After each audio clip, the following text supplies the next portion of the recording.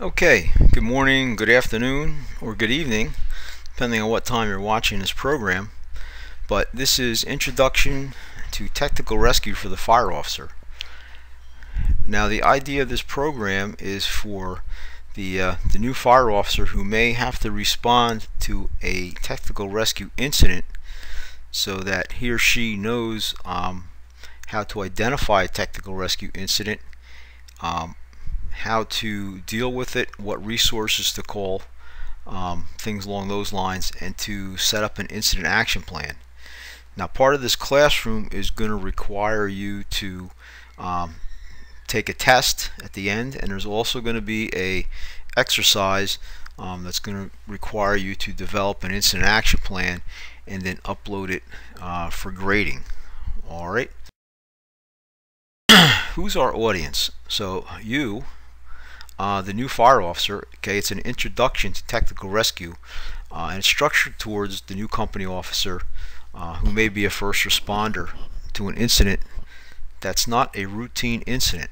Alright, so this class is an awareness type class to give the company officer an initial deployment model to get control of a technical rescue incident. So we're going to discuss in this this class what is a technical rescue incident, what apparatus do you need, what type of apparatus is going to be responding. We'll talk about levels of PPE, tools that you might need. We're going to discuss briefly NFPA 1670 and 1006, which are resource documents for technical rescue. We'll talk about developing an incident.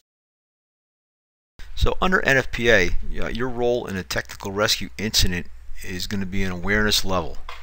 So the very top, it's bold and it's underlined. So recognize the need for technical rescue resources at an incident.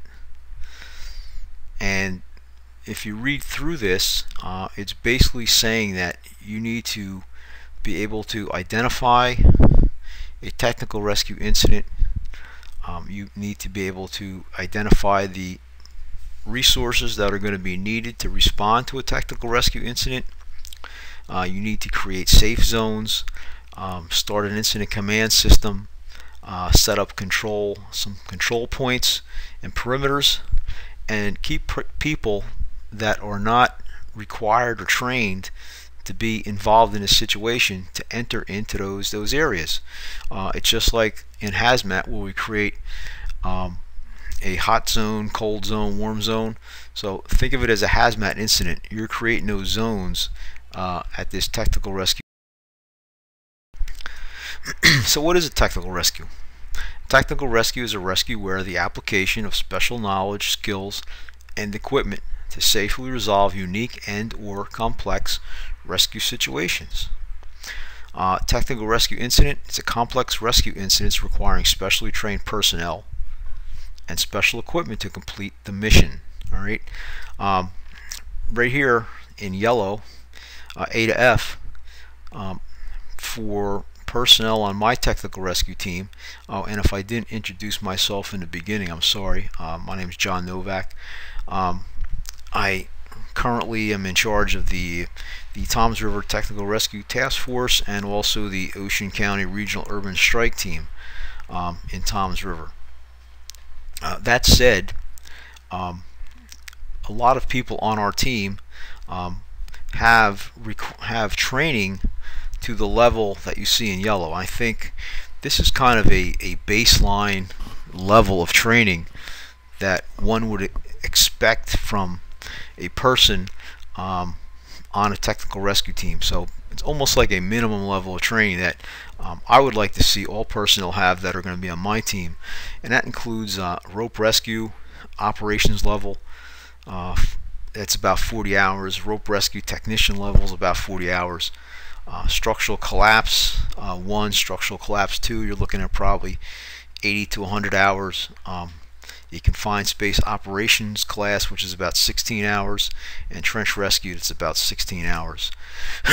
So that's about 212 hours minimum, just to be fairly competent in dealing with a good majority of technical rescue incidents. And again, I don't include the swift water. We do have a lot of guys that have the swift water and water rescue training. Tower rescue, that's a different animal unto itself that requires specialized training and equipment. And wide area search, confined space, and trench technician level classes. So that's a good start for someone that is going to be on a technical rescue team, or someone that you want to look for to deal with technical. So we have some guidance documents, and the first one is NFPA 1006, Standard for Technical Rescue Personnel Professional Qualifications. So you're probably going to see this again in a test. If I didn't mention, at the end of this lecture there is a quiz that you need to pass. So anyway, this document here basically sets the stage. It lays out the training requirements for the individual for every component of technical rescue, every competency. All right. Excuse me. So when we talk about technical rescue, all the competencies in technical rescue, they're laid out the same way. You have an awareness level, you have an operations level, and you have a technician level. And there's 19 competencies in technical rescue. So again, you may see this again as a question. So here are those 19 competencies. Tower rescue, rope rescue, structural collapse, confined space, vehicle rescue, which we all know as extrication, animal technical rescue, wilderness search and rescue, trench rescue, machinery rescue, that includes elevators, which I'm going to talk about elevators at the end, cave rescue, mine and tunnel rescue, helicopter rescue, surface water rescue, swift water, dive rescue, ice rescue, surface rescue, watercraft rescue, and flood water rescue. So those are all the technical rescue competencies in NFPA 1006. Now you're also going to see NFPA 1670. 1670 deals with requirements for teams. Okay, 1006 is the individual person, their requirements. 1670 is the requirements for teams. All right, so just understand the difference between it. So we talk about the core competencies. So here's just I listed a few of the core competencies that we see a lot of. So we're going to talk about water rescue, so flood water, swift water, ice water.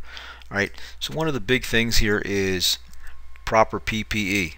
I'll mention PPE again, but these gentlemen are dressed in dry suits with personal protective equipment, PFDs, all right, for flotation. They got helmets, so they are dressed in the proper equipment for anyone entering water to do some type of rescue. My big pet peeve is, one of my pet peeves, I have many of them. My big pet peeve is don't allow firefighters to walk around in flood water in bunker gear. You get flood waters, especially if the streets are flooded. If the streets are flooded, normally the manholes, catch basins and all that, they're flooded. If you lose a manhole cover and you got a firefighter walking down the street and all of a sudden steps into an open manhole, you're probably never going to see him again. All right. If he has the proper PPE with the PFD and other techniques that we train in, if he should step in a manhole, which he shouldn't step in because he's going to be checking in front of him as he goes with a stick.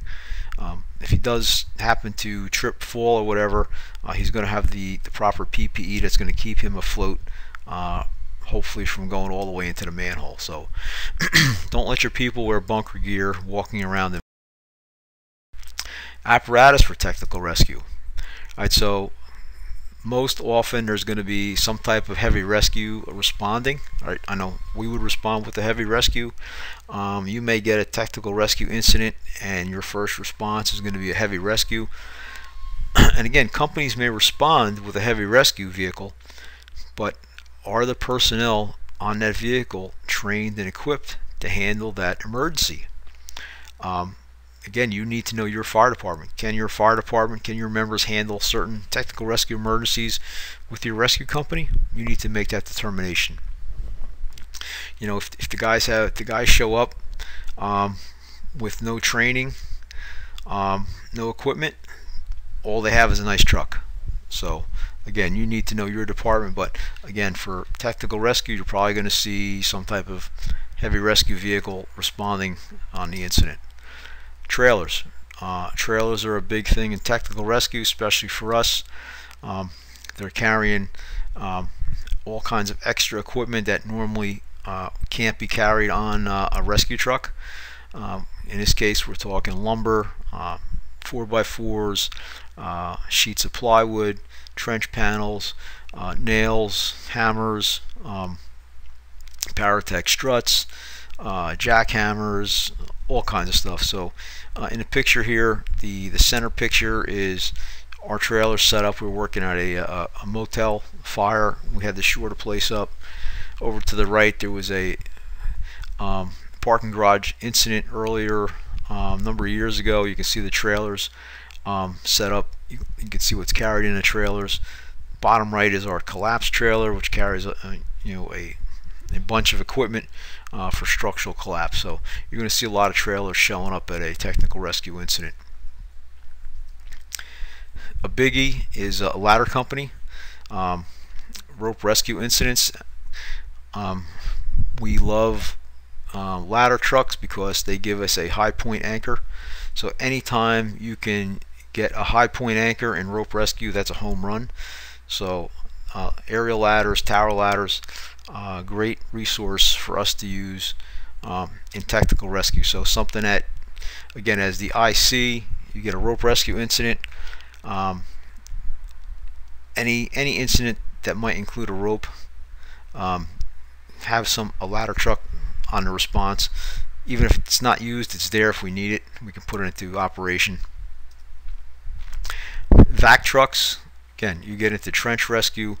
Vac trucks are a great tool, not only for sucking out dirt, for dewatering. If you get water infiltration, groundwater infiltration in the trench, great tool to get the water out as you're working.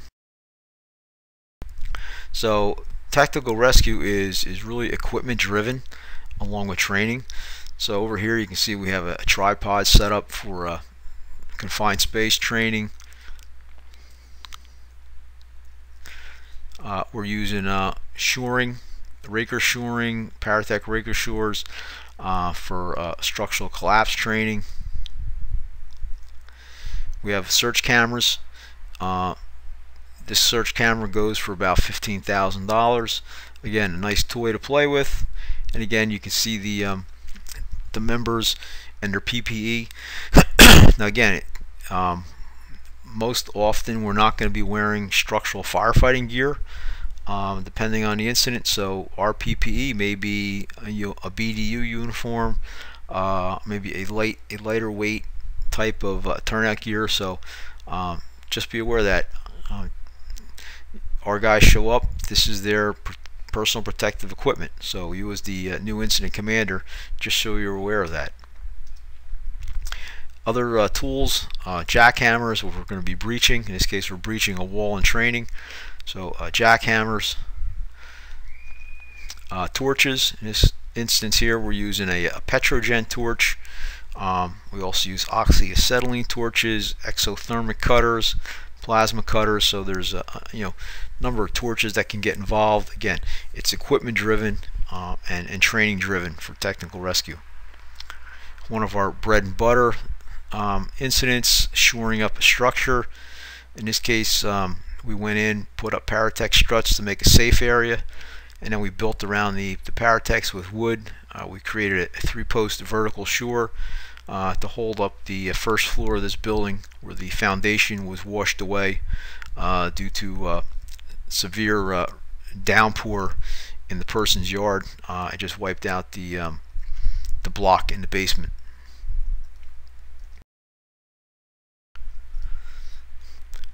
Ground up rescue, tactical rescue for a PPE. Again, rope rescue is heavy in equipment and training. So we get an incident on a tower. Our personnel here are doing training on the tower, specialized equipment, specialized training. If you look here where the red arrow is, there is a fall arrest cable that's actually built into the tower.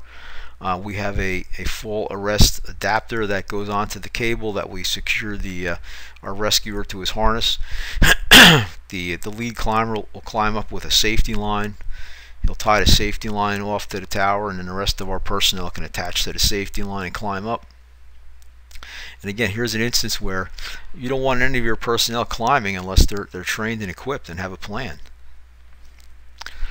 This is the old Ciba-Geigy water tower. It's no longer there. This is looking down. I'm at the catwalk. It's about 150 feet down. The red rope to the left is the safety line that was brought up by the lead climber.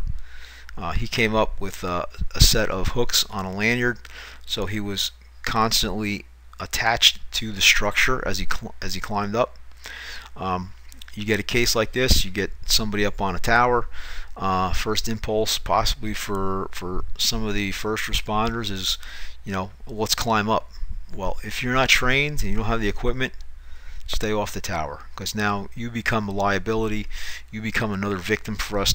Once we get up there, now we have to secure you. Now we have to deal with the first patient, first victim, and then we have to figure out a way to get you down once you climbed up there, all right, to be safe.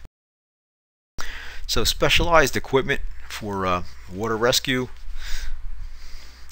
high water vehicles, and you can see the guys in the high water vehicle, they have the proper PPE on. Guys doing some swift water training, dry suits with PFDs on, and most of all, you got to have the training to do the job. So one of your big issues with being the initial officer responding to a technical rescue is, do you have the proper people responding that can take care of the situation? Machine rescue, this includes elevators. Again, I'll get more into elevator rescue later, but I just like this picture. And it doesn't get any better than firefighters rescuing cops at their own police station. So again, but again, remember, those guys, they got a ticket book. They'll track you down later, and they'll get payback. So don't rub it in too much. So we talk core competencies. So again, confined space rescue, one of our core competencies that we possibly could see a lot of that can get us in trouble. All right, so confined space, what is space? And when we talk about confined spaces, confined space is regulated under OSHA. In this case, we have CFR 1910-146, permanent entry confined space for general industry standard. So CFR, that means Code of Federal Regulations. So this is a law. You need to abide by this law. All right, you'll probably see this again on a test. Even though we're the fire department, we fall under OSHA, and we need to do things right. So this confined space standard is not only for general industry. We're also bound by it if we respond to a confined space emergency. Lockout, tagout. Another biggie. Anytime we're working in a confined space, anytime we're working around equipment, we need to follow lockout, tagout. Again, this is OSHA requirement. If we don't follow these OSHA requirements, we could get jammed up with fines. Not to mention, we could injure or hurt one of our own people, injure or hurt the public. So we need to be cognizant and understand these OSHA regulations. CFR 1910.268, work in telecommunication electrical vaults. Now the top one, 1910-146, confined space, that's for general industry. Now the guys that work in telecommunications vaults, underground manholes that do some type of communication work, things like that, they have their own standard. So some of the things may be slightly different from the 1910 standard. So just be aware of that. But we're going to be held to that 1910 standard for emergency response as a fire department.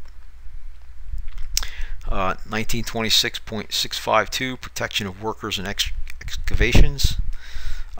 This mainly trench work. So guys working in trenches, there's a OSHA standard for that. They have to be protected. Trenches have to be dug and protected in certain ways by OSHA. We talk about confined space. 60% of all confined space fatalities are would-be rescuers. So who is the would-be rescuer? That's the guy that's working with the guy that is in the confined space, and all of a sudden he doesn't answer. Hey, what happened? He looks down there, the guy's down there, he climbs down, he becomes a victim. All right. Police officer shows up, he climbs down, he becomes a victim. EMS, fire department shows up, they climb down, they become a victim. All right. All would-be rescuers. There's a reason that that person is unresponsive in the space. So we need to find out, what's going on.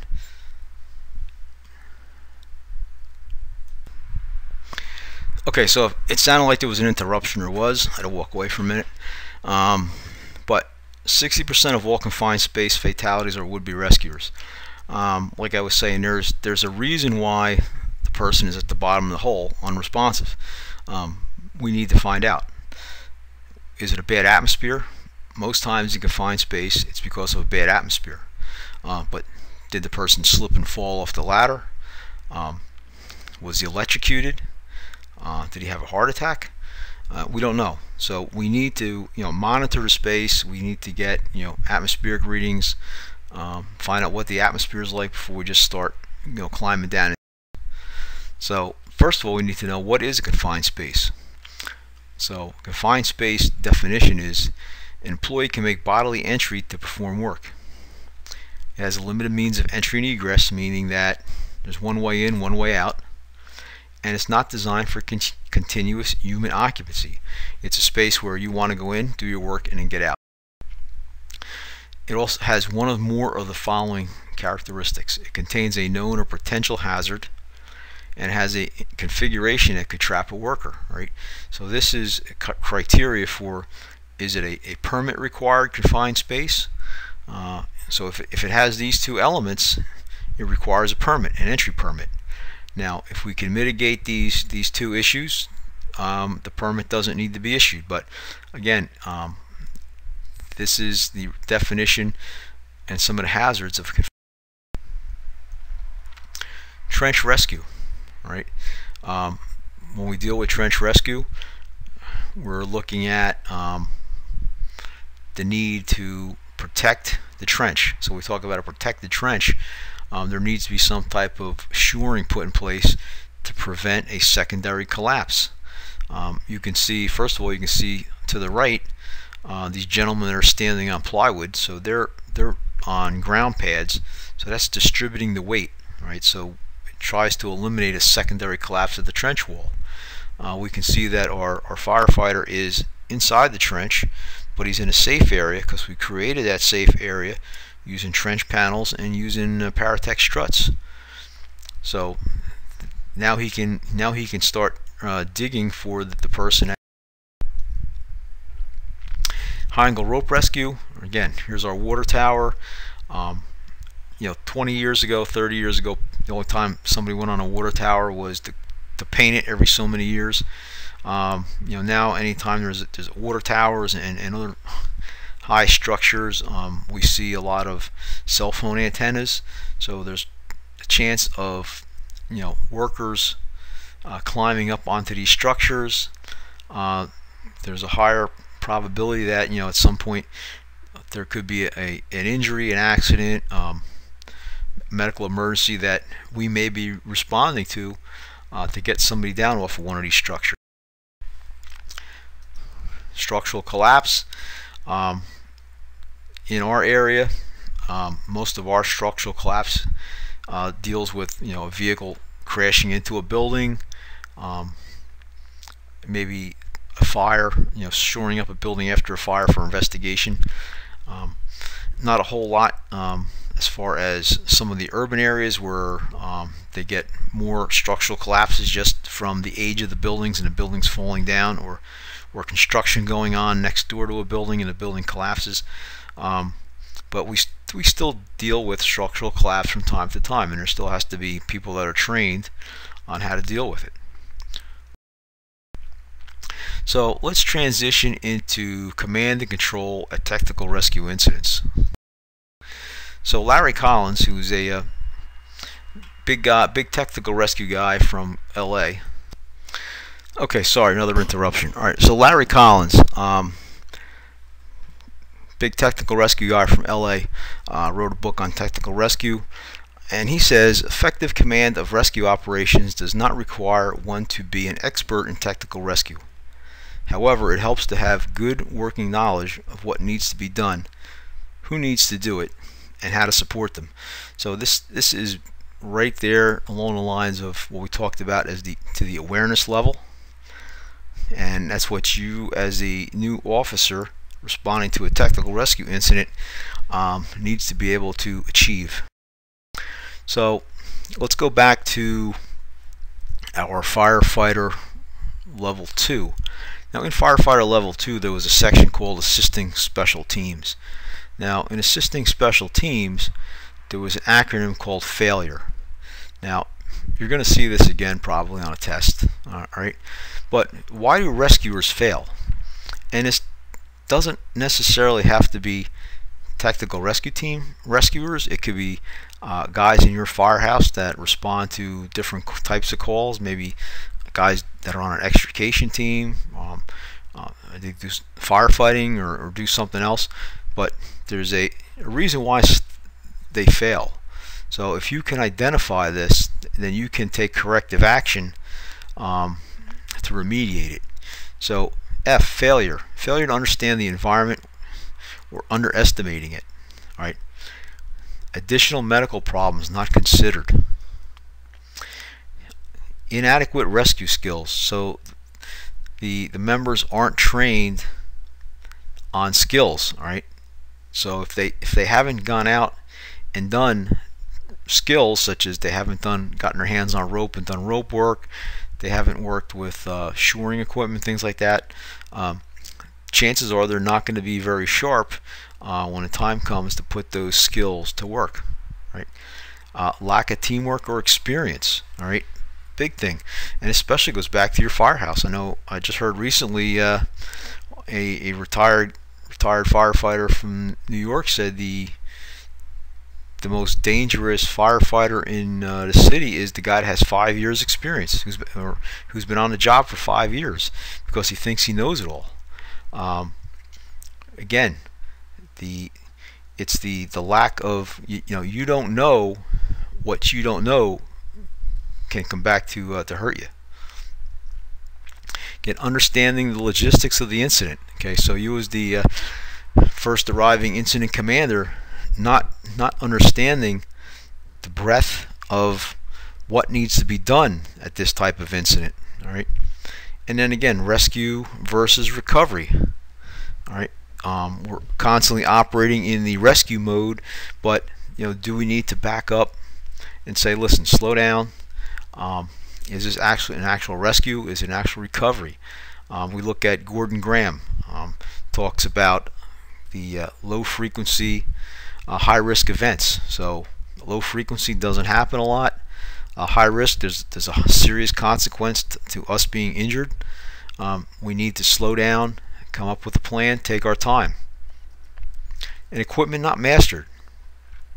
Again, this doesn't necessarily have to be technical rescue equipment. This could be equipment that you carry on your fire apparatus. Do you go out and train with this equipment on a regular basis, or does it just sit in the cabinet collecting dust, and when you need it you pull it out and it doesn't start, it doesn't work, no one knows how to use it, things like that. So again, you need to have an aggressive training program. So incident assessment. According to John Norman, we have to take an assessment of the incident that we're responding to. So one of the first things is we have to ask what happened, right? If you don't know what happened, how are you going to plan for the incident? We need to know the number of victims. How many victims are there, or how many are affected or trapped? If we go there and there's no victims, do we really need to do anything? Right? If there's a building collapse and we can account for any victims, do we need to start putting up shoring if there's no hazard? Or do we just have the owner secure the area, hire a contractor or engineer to make the repairs? If there are victims, are they savable? Again, going back to that rescue versus recovery scenario, we need to make that evaluation. Can the incident be handled by the resources on hand or en route? What are the dangers to the responders?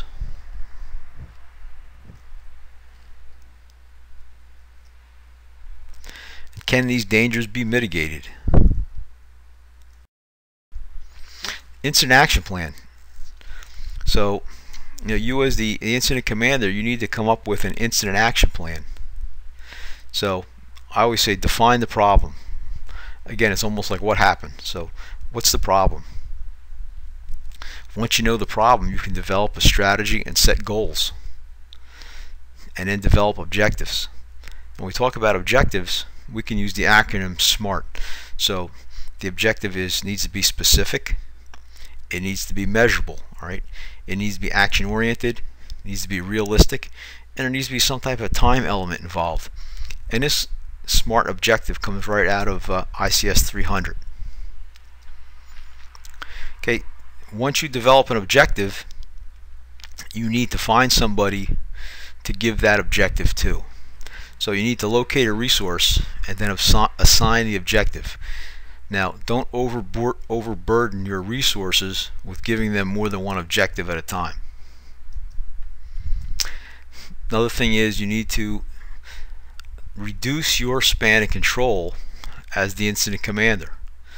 Assign divisions, sectors, or groups as needed, but reduce your span of control and try to fill these sectors with some aggressive, smart personnel that have strong leadership abilities to get the job done. And then develop an incident command structure and an organizational structure for. So we talk about technical rescue resources. The parent organization, and again you may see this again on a test, in New Jersey is New Jersey Task Force 1. All right, they were a state team. They've now become a federal FEMA team, but they're the ones that pretty much have developed the training curriculum for technical rescue in the state of New Jersey. Now, after 9/11, Homeland Security developed the Urban Area Security Initiative, UASI, and this was to deal with the sensitive infrastructure, mainly bridges, tunnels, ports, things like that, and a lot of this was in the urban area. So urban areas of North Jersey and also in South Jersey and along the waterfront by Philadelphia, that area. But the UASI strike teams, or Metro strike teams, were developed as a tier below New Jersey Task Force 1. So you would have trained technical rescue people responding to these areas to mitigate technical rescue emergencies. So in the UASI area, they have the Metro strike teams, which are comprised of Hackensack, Jersey City, North Hudson, Elizabeth, Hoboken, Patterson, Bayonne, and Moorestown. Now they're 6-person companies. They may all respond as one. They may respond 2 or 3 at a time, depending on the size of the incident. Now they may get to an incident, handle the incident, or they may call for resources from the parent organization, New Jersey Task Force 1, to respond, to augment their operation, to take over their operation, depending on the size of it, the complexity, the equipment that's needed, things like that. So that's Metro strike teams. Now, the rest of New Jersey, there was a void. There was the Uwasi area, but then there was nothing else. So the rest of the counties, there was a project put together to develop a regional urban strike team for every county. So this was called RUS team. All right. So RUS teams resembled the Metro strike teams, except they were on a county level. So in Ocean County, where we are, we have the Ocean County RUS, Regional Urban Strike Team. So the Regional Urban Strike Team is put together from teams that were already in existence. So Toms River, Brick, and Pinewald already had technical rescue teams in place. So we came together under the umbrella of the Ocean County RUS team under the county fire coordinator. So for Ocean County, we have the RUS team comprised of those three companies. And those are technical rescue resources that can be utilized by the incident commander at a technical. So as the incident commander, you need to develop an organizational structure. So command, right? You're going to be command, and the home company always remains as command. You're always going to be in charge of that incident. You can also have an operations sector, right? And your home company usually maintains the operations sector, because under operations you may have the technical rescue that needs to be taken care of, but you may also need suppression personnel, EMS personnel, other things going on. So the rescue team is going to respond and take over the rescue incident, but they're going to report to the operations. Now the operations guy may know very little about technical rescue, but it's still your area, your town. You're in charge. We don't take charge. The technical rescue teams don't take charge. They just work under the operations sector to complete the task that's needed, complete the mission.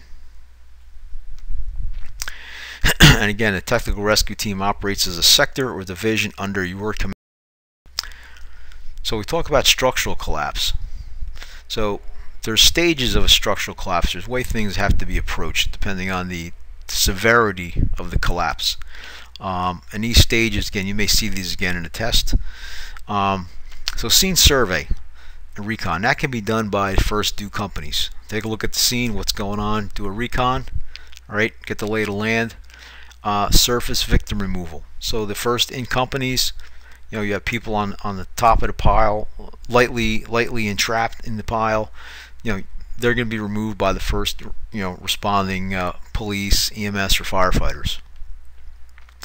But now there may be a reason to surge voids. So now we start getting into a technical component here. So we need people that have some type of training, experience, and equipment. So when we start with the search of the voids, we may start to remove some debris and start tunneling. So now this is going to require structural shoring. So we're going to put shores in place as we tunnel, things like that. And the last stage of operations is general debris removal. So this is where we come in with heavy equipment, a crane.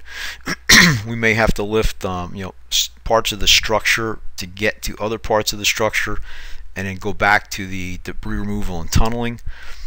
So those are the 5 main stages of a structural collapse response. Confined space. Again, confined space incidents, if they're below grade, there is a rope rescue component involved, which again is heavily equipment driven, training driven. Now we also get into areas where there may be atmospheric issues, so we may be involving supplied air breathing apparatus, hardwired communications. So there's a lot of stuff going on at confined space incident. So as the initial responder to a confined space incident, you need to ask yourself, are rescue personnel trained in confined space emergencies responding? If not, call for a technical response box for a confined space. Set up a visible incident command. Scene security is very important. Remove non-essential persons. Develop an instant action plan. And again, at these incidents, you're probably going to have either co-workers that are trying to make a rescue, other emergency workers responding, trying to get involved in a rescue because they think they have to. They don't realize the severity of the issue. They don't realize the hazards. So you have to maintain a strong command presence, and may have to physically get law enforcement to remove some of these people.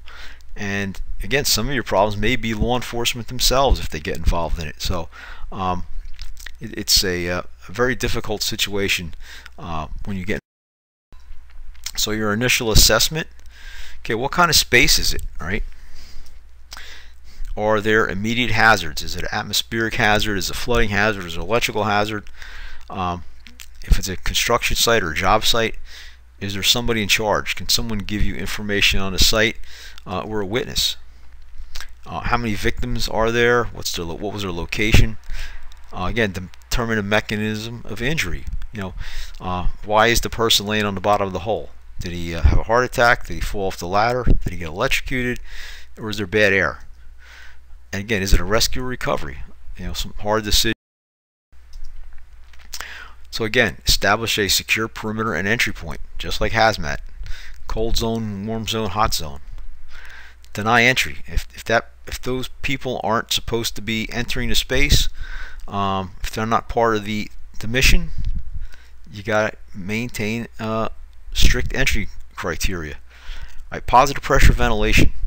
Again, it's a confined space. There's more than likely bad atmosphere.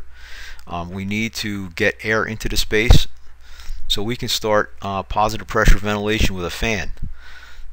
Air monitoring, big issue. All right, everyone carries a monitor now for CO readings, for CO emergencies. Most of them are for gas. They'll do oxygen. So if you don't have a sampling tube to put on your meter, find a piece of string or rope or something, tie it to the meter, drop the meter down into the space, try to get a reading, and you'll see what the atmosphere is in the space. If you're along a street or there's other openings, pop some manholes, get some cross ventilation going into the space. The more air we can get, more fresh air we can get into the space, the better off it's going to be for the victim. And again, if you are not trained and you don't have the right equipment, stay out and keep everybody. Rope rescue, high angle rescue. Definition of a high angle: anything with a degree over 40 degrees. We normally think of buildings, we think of towers. If you get into urban areas where there's tall buildings and they use scaffolds for window washers, we're talking scaffolds. Okay, low angle, less than 40 degrees, maybe a slope rescue along a parkway or something like that, or down an embankment where the footing may be because of rain or snow or whatever, ice. We may have to put a patient into a Stokes basket and use some rope to assist pulling that person up the embankment to get up to the ambulance. So that would be a slope rescue. Another big thing is taller buildings. Say the elevators are not working. There's a power outage. You got a large patient that has to be brought down a stairwell. It may be need a rope operation to facilitate an easier and quicker removal down a stairwell than trying to have one person at one end of the Stokes, the other person at the other end of the Stokes, trying to move this person down a stairwell and make a turn at the end at the stairs. And rope system is much easier and faster operation to do that. We talk about ground up. So ground up means we're going to start on the ground, we're going to climb up. So like a tower, a water tower, we're going to have some type of a lead climb person. They're going to have some type of fall arrest as they climb up. Most often trail a safety line and attach a safety line, so the rest of the rescuers can tie into the safety line and climb up safely. Or it could be a top-down rescue, so we may access the patient from the same level. So we'll say a machine room, mechanical room that's up on top of a building, maybe even a roof. We can climb up a stairwell. No fall arrest required, and we may have to transition that person, from a roof or from a mechanical room down to grade. So again, here's just some pictures where rope rescue, high angle rescue, it's equipment driven and high degree of training that's required. Trench emergencies. So when we talk about trench emergencies, trenches require protection, and what protection means is we need to prevent a secondary collapse or having the lip or the side of the trench collapse in. So any trench deeper than 5 feet, including the height of the spoil pile. So the spoil pile is the pile of dirt along the trench.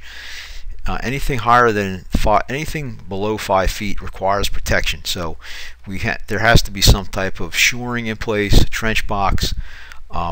When they dug the trench, the excavator or the backhoe needed to bench or slope the trench walls away so they can't collapse into the trench, but it needs to be protected. So that's what we mean by protect. Some trench facts. Soil weighs approximately 100 pounds per cubic foot. A victim trapped under 1 foot of soil would not be able to expand his or her lungs.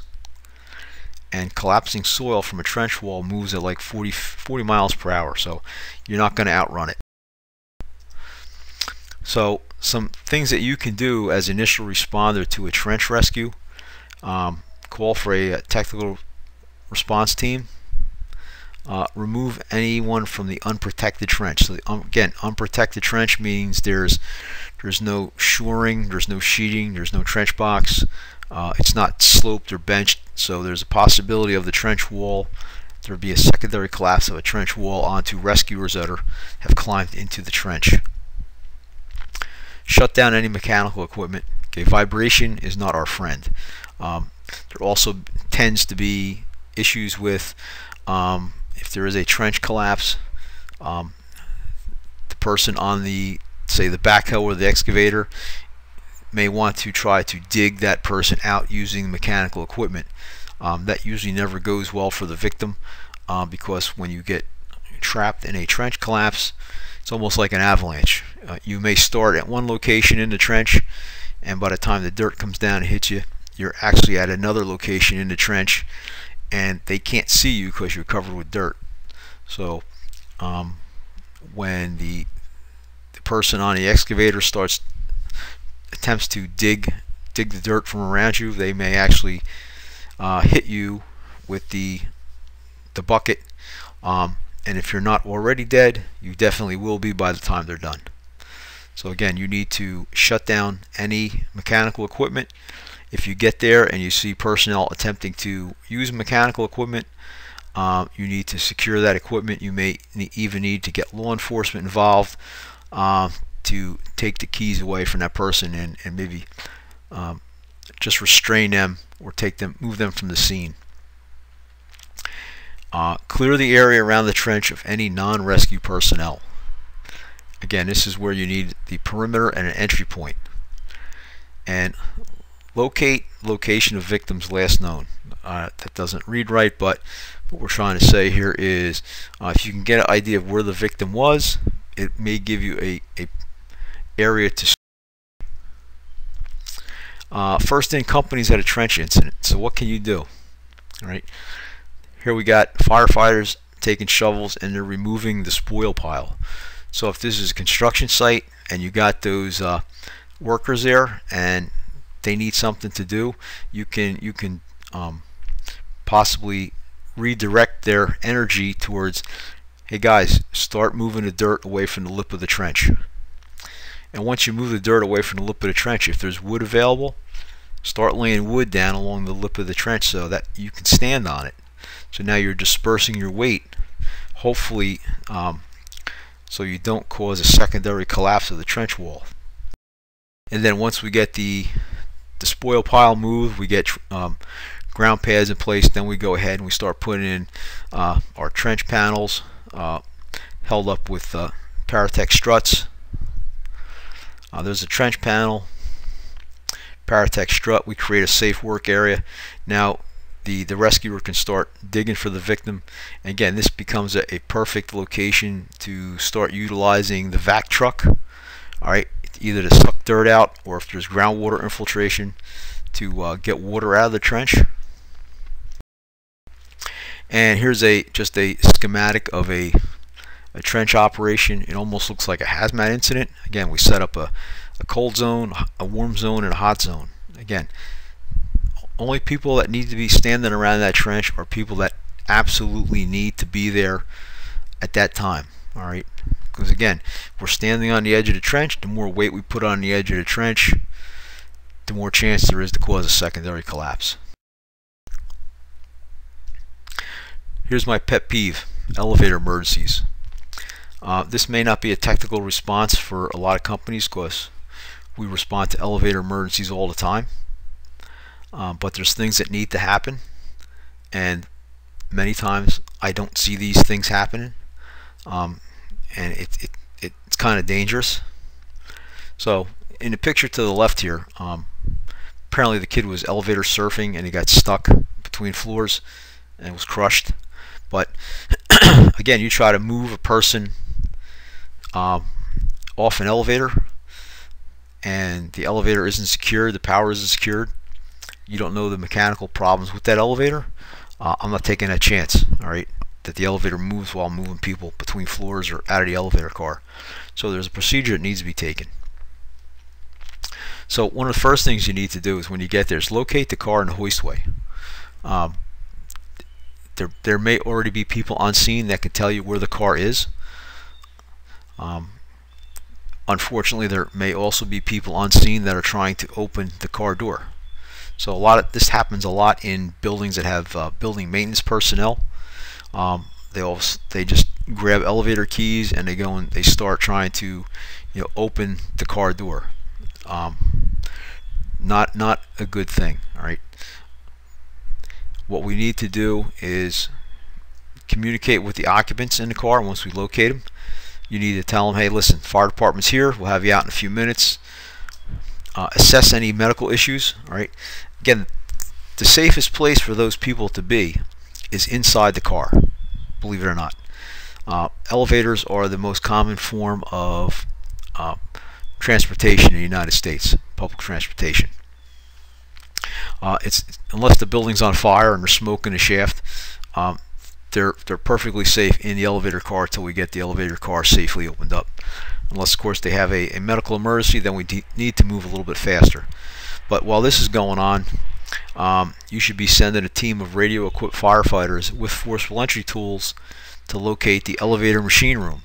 Now, there may be a key to the elevator machine room, but if there's no key, they may have to force the door. Now, the main issue is when they get there, they need to identify the elevator and they need to secure the power. Always, always, always kill the power to the elevator before opening the hoistway door. This does two things. It prevents the elevator from moving, and it also takes the torque off the elevator car door motor, so it's a lot easier to open up the elevator hoistway door and the elevator car door. So that said, if we open up the elevator hoistway door and we can see the location of the elevator, and it's a hydraulic elevator, we can have the crew that's in the elevator machine room lower a hydraulic elevator down to the landing, and then people can just walk out the car with no problem. If it's a cable elevator, we're not going to do anything with a cable elevator other than kill the power. Even a elevator technician, most instances, will not attempt to lower a cable elevator with people in the car. Just too dangerous.